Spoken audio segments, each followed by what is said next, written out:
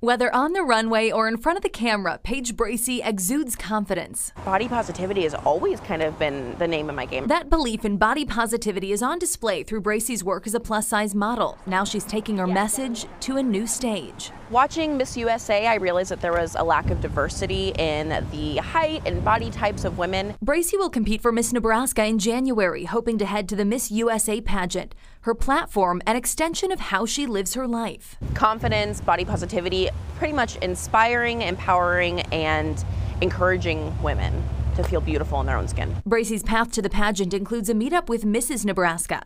A designer friend will create her custom evening gown. And for Breci, the swimsuit portion feels empowering. I want to do the swimsuit. Let's do it. A way to show off her self-love. I've pretty much always felt good at every stage.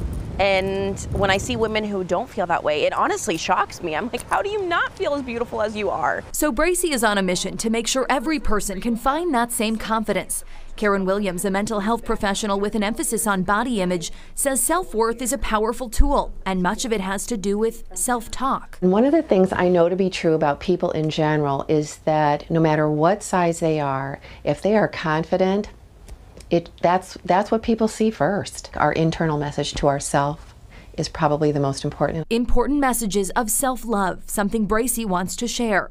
When it comes to Miss Nebraska, crown and sash aside, she says there's something bigger to be won here. Winning would be fantastic, but it's still more to me about the platform of just getting out there like, you know, you can do this too.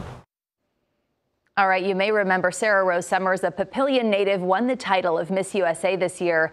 Breci says she feels supported by the Omaha community. Local businesses have actually helped fund her entry.